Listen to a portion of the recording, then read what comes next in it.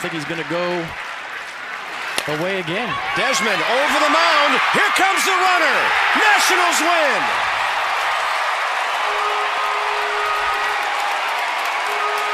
You put the ball in play with 2 strikes, good things happen.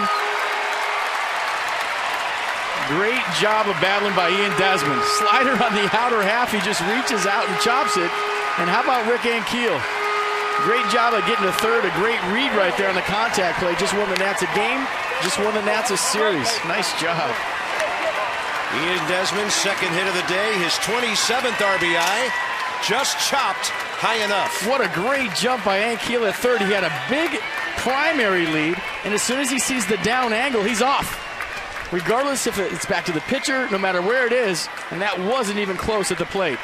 Contact play wins the Nats a game. Yeah, that's some great base running right there.